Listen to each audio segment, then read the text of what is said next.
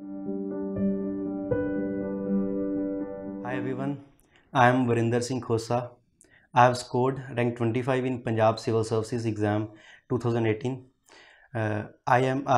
Before that, I was selected as Assistant Commandant in Central Armed Police Forces 2017 batch with All India rank 38.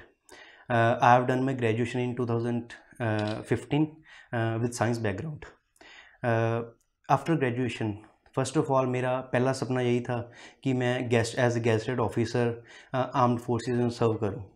So for that I appeared in CDS exam and I cleared exam every time, but SSB में मैं conference out रहा.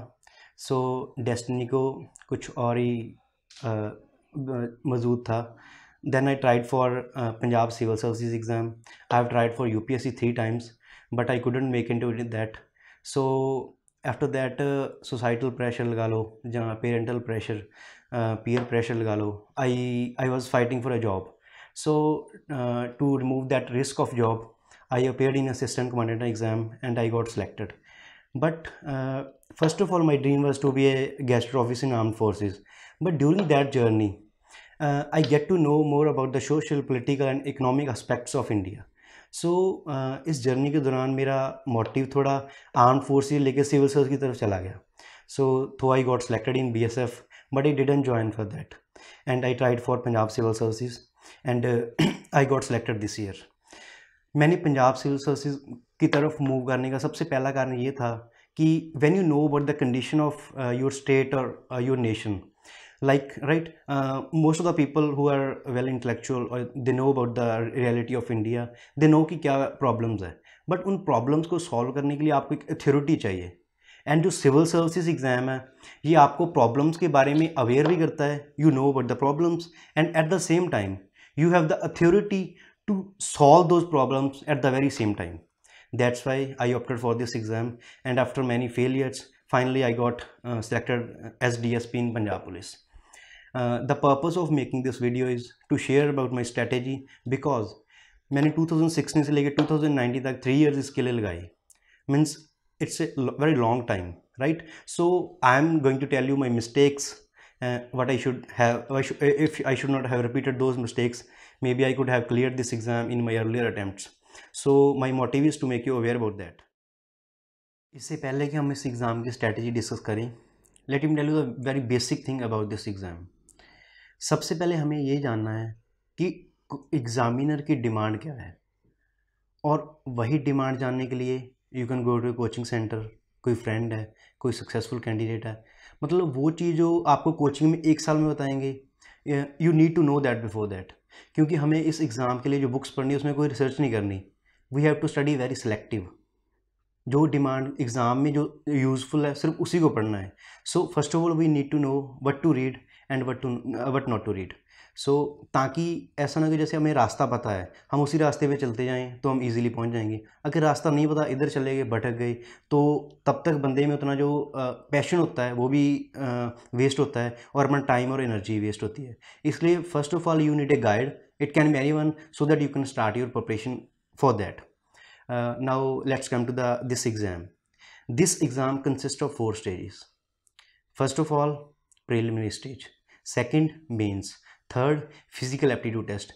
This physical aptitude test is only for the post of DSP, and at last interview. और इन 4 stages जो कि ये 1 year के time span में cover होती है, right. So you need a मतलब continuous motivation so that you can keep going, right. At the back of your mind आपके कुछ ऐसा मोटिवेशन होना चाहिए जो आपको कभी भी आप डीमोटिवेट हो, ताकि आपको जस्ट मूव करता रहे वो, right. Now let's come to the first stage, preliminary stage. It consist of 2 papers. Paper 1, it's GS paper, and paper 2, CSET paper. Paper 1 GS, it consists of 100 questions and 200 marks, and paper 2 it consists of 80 questions and 200 marks, right. So UPSC से एक अलग चीज़ ये है इसमें कि जैसे UPSC में CSET just qualifying है और उसके मार्क्स मेरिट में ऐड नहीं होने, बट PCS में CSET के मार्क्स मेरिट में इंक्लूड होते हैं.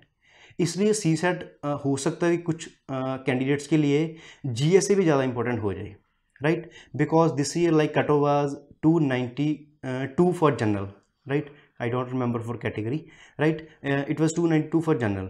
सो इतनी हाई कट ऑफ में अगर आप एक पेपर में अच्छा परफॉर्म कर लोगे लेकिन दूसरे में नहीं हुआ, you can't achieve that, right. So first of all let's come to the paper 1 GS portion. अगर आप यहाँ पे बुक्स मेंशन करने लग जाए, I think it will be waste of time. So I will post the link below for all the books you need to follow. But there is one advice. जो लोग पहले से ही प्रिपरेशन कर रहे हैं, प्रिपरेशन मोड में हैं और वो कुछ सोर्सेज पहले से फॉलो कर रहे हैं, I will advice you not to alter your sources in a revolutionary वे. जो आप सोर्सेज फॉलो कर रहे हैं उन्हीं को कंटिन्यू करें. और जो न्यू कमर्स हैं, जो भी स्टार्ट करना चाहते हैं, you can follow the sources because I have research the sources for 3 and 4 years. और this will definitely cover most of the portion of this exam, right. For GS1 the preliminary stage is the most competitive and arbitrary stage of the exam. You are never sure कि आपका prelims जितनी मर्जी तैयारी कर लो हो या ना हो. और maybe I am emphasizing on this more because I have cleared preliminary test just by 1 mark. So I will suggest you one thing very basic for this exam. आप preparation start करने से पहले go to previous 4 or 5 years question papers, right. आप जब 4-5 साल के question paper देख लोगे, देन यू विल नो कि जो बुक्स रेफ़र की हुई है उनमें से पढ़ना क्या है, right.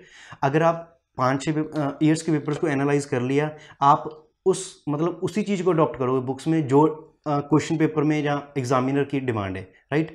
And second thing, syllabus से बाहर कुछ नहीं आता है, चाहे सिलेबस जितना मर्जी वाइड है, बट जो भी आपको आना है उसी सिलेबस से आना है.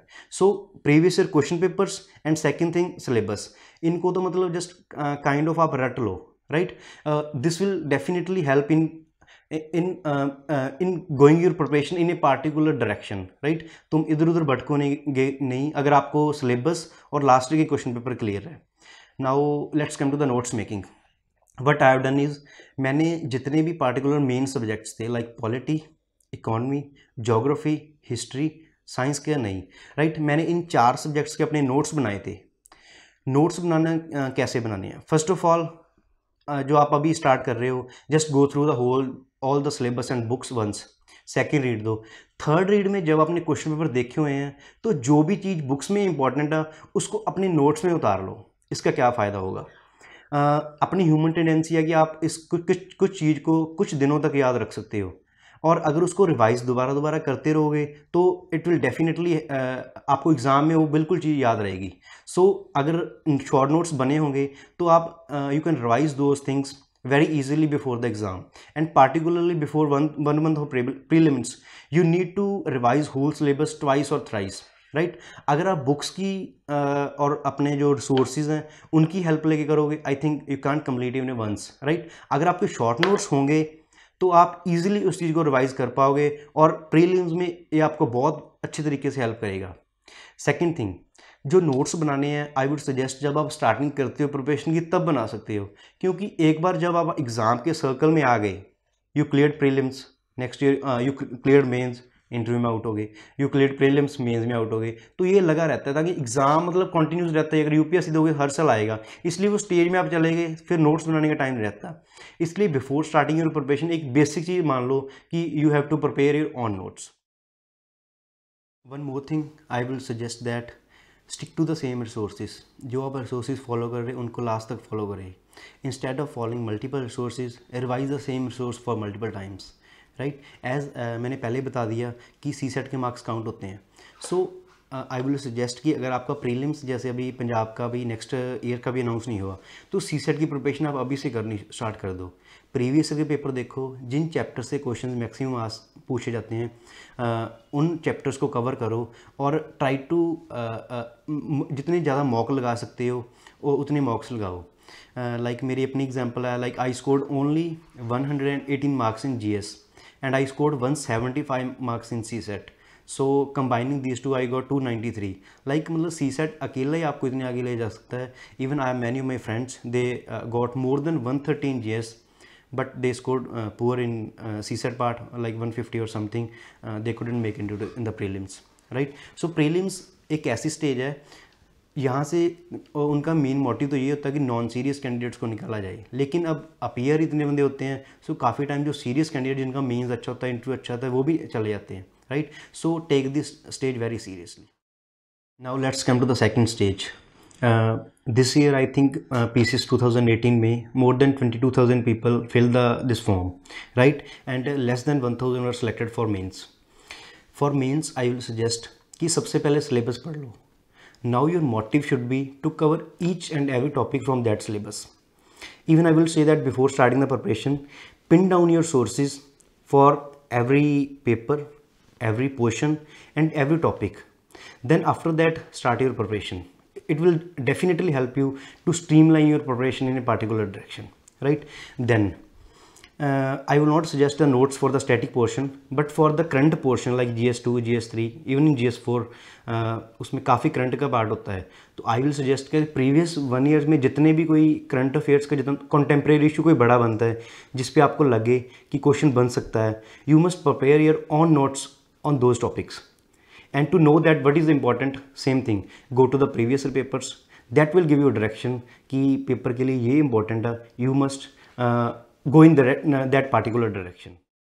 Now you have read the books, you have read the notes, you have read the current affairs. और जो टॉपिक बुक से नहीं मिले वो भी इंटरनेट के यूज़ करके आप उनको कवर कर सकते हो. Now what you have to do is assimilate your current sources with the static portion. इन दोनों को ज्वाइन करके चलना है. बिकॉज कोई क्वेश्चन चाहे आपको करंट रिलेटेड ही पूछता है, उसमें आप इंट्रो में पहले उसका स्टैटिक बैकग्राउंड तो बताओगे ना, then you can talk about the current, right? So this is very important to असेम्बुलेट both this portions. Now you have knowledge, right? You have read the sources, you have complete knowledge. Now you need to know how to express that knowledge, and for that test is most essential part of the mains portion, even more than the prelims. Test series will help you in 2 ways. First of all इसमें time management का काफ़ी issue रहता है. मेरे काफ़ी friends थे like you need to complete 20 questions in 180 minutes, right? So time का काफ़ी इशू है. इसलिए टेस्ट सीरीज़ में जब आप एग्ज़ाम की कंडीशन में बैठोगे, like you will cover those 20 questions in complete that same time, it will help you increase decrease और कोऑर्डिनेट करने के लिए आपकी स्पीड उस हिसाब से हो जाएगी तो एग्ज़ाम में आपका सिलेबस आराम से पूरा हो जाएगा. सेकेंड थिंग, आपको नॉलेज है but you don't know how to express that knowledge, right? सो अगर आप टेस्ट सीरीज ज्वाइन करोगे उससे आपका क्या होगा कि उस नॉलेज को एक्सप्रेस कैसे करना है. और टेस्ट देना ही पहली बात तो बहुत अच्छी चीज़ है. सेकंड, अगर आप किसी चेक को भी करवाओगे, लाइक अगर आप इंस्टीट्यूशन में ज्वाइन करोगे, अगर चेकर अच्छा होगा, ही विल टेल यू कि आप इंट्रो में ये डालो, मेंस में ये, ताकि आपका थोड़ा आंसर्स और भी अच्छा बने. And I will suggest you 1 or 2 more things. Most of the people ask me that कि अपने को क्वेश्चन में पॉइंट्स में लिखना चाहिए या पैराग्राफ में लिखना चाहिए. I think point format is better, but ये ना हो कि आप हर क्वेश्चन में पॉइंट फॉर्मेट को धक्के से डालें. लाइक हिस्ट्री में कुछ क्वेश्चन होते हैं जिसमें आपको स्टोरी टाइप लिखना होता है. सो अगर आप वहाँ पे पॉइंट्स लिखने की कोशिश करोगे, that will I think not gather better marks to you, right? Second thing, अगर आप किसी भी चीज़ को पैराग्राफ्स पॉइंट्स में लिखते जाते हैं, that will become monotonous. So make your answers more attractive. उनमें डायग्राम्स ड्रा करो, फ्लो चार्ट्स करो, उनमें रिपोर्ट्स, कमेटीज़. और इसी चीज़ से मुझे याद आया, what we have done is कि मेंस के जो चारों GS1, GS2, GS3, GS4 हैं, उनके लिए हमने एक तो नोट्स बनाए थे करंट अफेयर्स की, और एक अलग नोट बनाए थे. उनमें क्या किया था कि जितने भी टॉपिक्स हैं जिन पे क्वेश्चन आ सकते हैं, राइट, उस पर हमने उनके फैक्चुअल डाटा से इकट्ठे किए थे. कोई रिपोर्ट आई है वो इकट्ठी की थी, कोई इंटरनेशनल इंस्टीट्यूशन ने कुछ कहा है वो इकट्ठा किया था, कोई WTO कोई वहाँ का हेड कुछ बोलता है उसके ऊपर कि इस चीज़ का ये इम्पैक्ट पड़ेगा. और अगर आप उन फैक्ट्स को, उन रिपोर्ट्स को डालेंगे, like you are substantial your answer. ठीक है, आपने कंसेप्चुअल तो बोल दिया, ये कुछ बोल दिया, how you are going to prove that? So those facts will definitely help you fetch better marks in the mains examination. So that will help you lot. After clearing the mains, then third stage is physical aptitude test. ये test सिर्फ उन candidates के लिए है जिन्होंने DSP के लिए apply किया है, और यू कैन से जिनकी एज 28 से कम है, एंड बाकी कुछ कंडीशन है like your height must be 5'7". This is for boys. I think may be for girls it is 5'5". I am not sure about that, right? So third stage होगी physical. First of all let me tell you the importance of physical aptitude test. This year there were 32 post for general candidates, right? और जो बाकी post है DSP के अलावा वो 28 या फिर 29 इतने रैंक तक जाएंगी. मतलब उसके बाद जो 30-31 रैंक का शायद उनको कोई भी पोस्ट ना मिले अगर मेरिट आगे मूव नहीं करती. But believe me, rank 42 is getting DSP. So this is going to create a major difference. अगर आपका फिजिकल टेस्ट क्लियर होता है, only then you can appear those for post of DSP, like there were 10 post only, but 42 rank तक ये post मिल रही है. Now let's discuss about the physical aptitude test. There are total 4 activities. First of all 1600 metre in 7.5 minutes, और ये सभी के लिए like necessary है, आपको एक करनी ही करनी है. Then there are 3 more activities, और 3 में से आपको कोई भी 2 करनी है. First of all long jump है, शायद 12.25 फुट है, ठीक है. Then it's second, it's high jump 4.25 feet है, और rope climbing I think 2 metre है, right. So these are 3 activities, जिनमें से आपको 2 एक्टिविटीज़ करनी है. और फिजिकल एप्टीट्यूड टेस्ट जिस हिसाब से लाइक वी प्रिपेयर्ड, हमने कम्प्लीटली 2 to 3 मंथ्स इसके लिए दिए हैं. देन उसके बाद जाकर हमारा फिजिकल टेस्ट क्लियर होया. हो सकता है कुछ बंदों ने कम भी देगा, it depends upon your physical fitness. But in total there were I think 138 candidates who appeared for physical aptitude test, but only 45 cleared the test. So it defines कि इसका थोड़ा difficulty level थोड़ा ज़्यादा है. So you definitely need 2 or 3 months to prepare for this stage, and there is enough time even after mains. After mains हमें शायद 3 to 4 months मिल गए थे. So उस टाइम में आप easily clear कर सकते हो, but you have to start 1 day after the mains, because जब मेंस का रिजल्ट आएगा उसके बाद हमें सिर्फ 10 और 15 दिन ही मिलते हैं फिजिकल टेस्ट के लिए. इसलिए you need to start in advance, then you can easily clear this stage. Interview is the last stage of this exam. This 30 to 40 minute exercise can prove to be life changing, because जो final merit बनती है उसमें interview का चाहे portion 150 marks है, इसमें the mains consist of 1350 marks and interview consist of only 150 marks. But as this year we have seen कि mains थोड़ा लो स्कोरिंग था, इसलिए कैंडिडेट्स के मार्क्स में गैप ज़्यादा नहीं था. So interview prove to be A deciding factor in your success और in your failure. There are some people who says that there is nothing we can do about interview, but I would say there is a lot we can do about interview. First of all, as there is a biodata form which you are going to fill before the interview. Like मेरी interview चली, my interview was completely on that form. First of all, my background, कहाँ से हैं आप, क्या occupation है family का, like इस पे 5 to 10 मिनट स्पेंड हुए. Then my hobby was writing on social issues.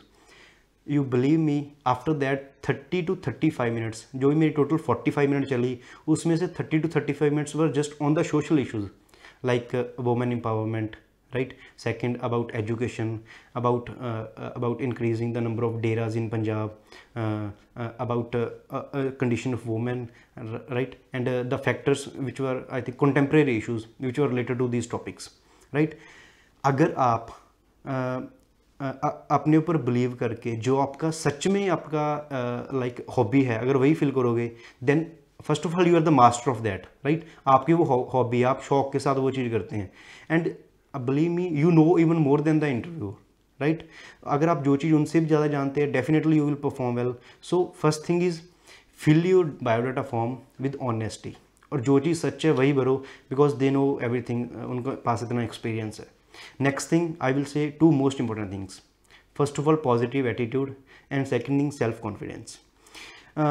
आपका प्रीलिम्स हुआ है, मेंस हुआ है, आपकी नॉलेज पहले चेक हो चुकी है, right. So they want a bureaucrat जिसके पास नॉलेज भी है और उस नॉलेज को वो कॉन्फिडेंस के साथ इम्प्लीमेंट भी कर सकता है. मतलब उसकी डिसीजन मेकिंग कैसी है, अगर उसके सामने कोई प्रॉब्लम आती है उसके पास कॉन्फिडेंस है उसको सॉल्व करने के लिए. आप कई बंदे, मतलब we need to be positively critical of the things which are bad, going bad in the government, but over criticism always kills, right. They want you to solve the problems of people. आपकी negativity सामने आएंगी, अगर आपका positive attitude होगा you can easily solve the problems of people. So you must show that you are visionary, you have a positive attitude. Even in the problems you think positive of something, not go in the negative way. So these things made a major impact. And last thing important is the communication skills, like how you are going to show your knowledge, your skill, your confidence, that only through a language. And believe me, there is no bar of language in this interview. मैंने पहले form और decide किया था कि I will give in interview in English, but जब interview enter किया पहले 1 or 2 minute interview चली इंग्लिश में, then everything started kind of discussion in Punjabi. So it मतलब वो पंजाबी में चली फिर 30 to 40 minutes. So language is no bar, language doesn't make an impact. In which ever language it's easy for you, you have choose that language. And about communication skills, I would suggest one or two ways. First of all, as most of the issues are from current affairs, you can listen to English channels on YouTube or English news. It will help you in enhancing your current affairs also, as well as it will help you communication. Second thing, like अपन जो कुछ भी बोलते हैं we can अपन खुद नहीं check कर सकते उस चीज़ को. So you must videograph yourself, speak in the mirror. It will help you कि आपको पता चलेगा कि आप कैसा बोलते हो, right? It will help you in improving the communication. And last thing, give to the point answers, right. Like ये अपने हाथ में होता है कि अपना इंटरव्यू को किस तरफ लेके जाना है, क्योंकि जो आपके आंसर्स होंगे उन्हीं में से आगे क्वेश्चंस निकलेंगे. So you can move your interview in any direction, right. And this will definitely play a role, क्योंकि आप जिस तरफ को आपको ज़्यादा नॉलेज है आप उसको इंटरव्यू को उस तरफ लेके जाओ, ठीक है. It will help you in the interview. As I have prepared for UPSC as well as PPSC, so I will say कि यूपीएससी और पीपीएससी की प्रिपरेशन मोस्टली सेम ही है. There are only 3 or 5 minute differences. First of all, in prelims, PPSC में CSET के marks merit में include होते हैं, लेकिन UPSC में जस्ट क्वालिफाइंग है. सेकंड, प्रीलिम्स में PPSC में कोई नेगेटिव मार्किंग नहीं है और UPSC में नेगेटिव मार्किंग है. थर्ड, जो मेंस का पेपर है उसमें UPSC में ऑप्शनल के 2 पेपर्स होते हैं, लेकिन पंजाब में कोई ऑप्शनल नहीं है. फोर्थ, मेंस में पंजाब में जो लैंग्वेज के पेपर होते हैं, एक पंजाबी का और एक इंग्लिश का, उसके मार्क्स भी मेरिट में इंक्लूड होते हैं, लेकिन यूपीएससी में मेरिट में इंक्लूड नहीं होते. और एक और पोर्शन, एक स्टैटिस्टिक्स का पोर्शन है जो पंजाब में GS 3 में है और वो कहीं स्टेट में या यूपीएससी में बिल्कुल भी नहीं है. So these differences are there. Other than if you are preparing for UPSC, you can definitely, I think, cover 80 to 85% syllabus of the PPSC, right? And one different is Punjab portion. UPSC में जो पंजाब का portion है वो नहीं है, और PPSC के लिए आपको पंजाब का पोर्शन अलग से तैयार करना पड़ेगा. लाइक पंजाब की इकॉनमी, पंजाब की हिस्ट्री, पंजाब की जोग्राफी, पंजाब का कल्चर. इसके क्वेश्चन प्रीलिम्स में भी आते हैं और जीएस में और मेंस में भी पंजाब पोर्शन क्वेश्चन है. एंड आई विल सजेस्ट कि जो साडा पंजाब बुक है उसमें most of the portion cover हो जाते हैं. There are few topics, like एक पॉलिटिकल थ्योरी पोर्शन है प्रीलिम्स में, उसमें क्वेश्चन आते हैं 3-4, राइट. सेकंड, एक सोशल थिंकर्स के है, वो पेपर 1 में है, उसका कवर नहीं हुआ है, right. Other than few topics, these topics you can cover for internet. मैंने भी इंटरनेट से अपने खुद के नोट्स बना लिए थे इन सोर्सेज के, and if possible I will share those notes, right. Other than that कोई ज़्यादा डिफरेंस नहीं है. If you are preparing for UPSC you can easily crack PPSC. The regular newspaper reading is very crucial and important for this exam. Due to the recent shift in orientation of PPSC towards current, the current part becomes very important. First of all, prelims में current के many questions, like it depends on the papers, but 18 to 20 questions current के आते थे. like इस time थोड़े कम आए, but current is the portion जिसको आपको काफ़ी फोकस करना पड़ेगा. सेकंड, मेंस में भी करंट का काफ़ी अच्छा पोर्शन है. GS 2, GS 3, 4 तीनों में करंट के काफ़ी क्वेश्चन आते हैं. उसके लिए आपको जैसे लाइक आई टोल्ड कि उसके लिए करंट अफेयर्स के नोट्स बनाना भी जरूरी है. And interview 150 marks, it's all about current. जो भी आपको ओपिनियन ओरिएंटेड क्वेश्चन पूछे जाएंगे, they are all from current affair, they are all from issues which have been raised in recent 6 and 7 months. So newspaper reading must be regular. You must read newspaper from 2 ways. First of all, prelims के लिए आप newspaper से facts निकालो, because you're going to attempt a questions जिसमें 4 option दिए होंगे. So you just need to read the newspaper from that orientation, right? And mains में you know that opinion based question पूछे जाएंगे. So you need to prepare your notes according to that from the newspaper. So I think this makes a difference. And there are some people who don't need read regular newspaper. They prefer magazines. ये भी fine वे है. इसका positive ये है कि आपको daily time waste करने की वजह आपको वो ओरिएंटेड एक और यू कैन से मतलब कंपाइल्ड चीज़ मिल जाती है, एंड मंथली आप उसी को पढ़ सकते हो. But I would prefer daily basis, because उसमें आपको एक तरह से बर्डन सा बन जाता है 1 महीने बाद, जो आप इकट्ठा पढ़ते हो और माइंड में वो ग्रैब भी नहीं होता. सो I will say that you must regularly read newspaper and prepare your notes for that. So many people are confused between choosing online sources and books, and I will suggest कि जो आपको static portion करना है, पूरा syllabus cover करना है, I will say that cover from the books, because books में एक तो पढ़ने में अलग ही मज़ा है, एंड सेकंड थिंग जब वो कवर करते हैं आप उसको अंडरलाइन अच्छे से कर सकते हो, राइट.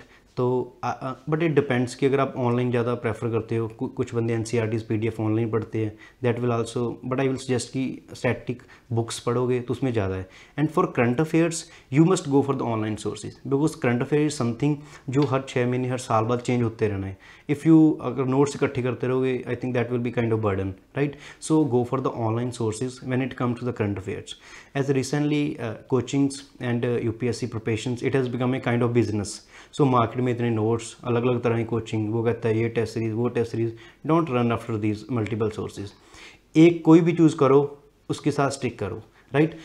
हर चीज़ में कोचिंग में इतना डिफरेंस नहीं होता है, कोई थोड़ा अच्छा, कोई बुरा, किसी ने ये कवर कर लिया, किसी ने नहीं कवर किया, किसी इंस्टीट्यूट की टेस्ट सीरीज से ज़्यादा क्वेश्चन आ गए इस बार, नेक्स्ट टाइम कुछ भी नहीं आएगा। So it depends on the luck और kind of exam. So you just stick to the one source and continue with that only. All the future aspirants who are preparing for this exam, I will say that once you have started your preparation, don't stop till the goal is reached. मुझे अल्मा इकबाल जी की कुछ लाइनें याद आ रही हैं। नहीं तेरा निशेमन कसरे सुल्तानी के गुंबद पर, तू शाही है बसेरा कर पहाड़ों की चट्टानों में। So it means never underestimate the power of your dreams. There come setbacks in your life. बहुत ज़्यादा आपको लाइफ में सेटबैक्स आएंगी, but believe me, every failure is a kind of new redirection. हो सकता है अगर मैं 2015 में CDS में सेलेक्ट होया था, I could have been official in government, but I could have never prepared for this exam. So failures are always a new redirection. Take this in a positive way, क्योंकि बंदे को जो life में सीखने को मिलता है वो फेलियर से सीखने को मिलता है। So this journey is a kind of marathon. You must keep yourself motivated throughout the preparation.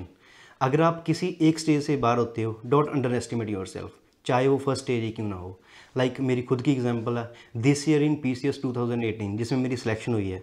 First of all PCS prelims का रिजल्ट आया, I got 290.5 marks and cut off was 291. So I was out of the race by half mark, right? After 1 hour एक question उसकी test answer की में उन्होंने revise कर दिया, बस उसके मार्क्स से रिवाइज़ नहीं किए।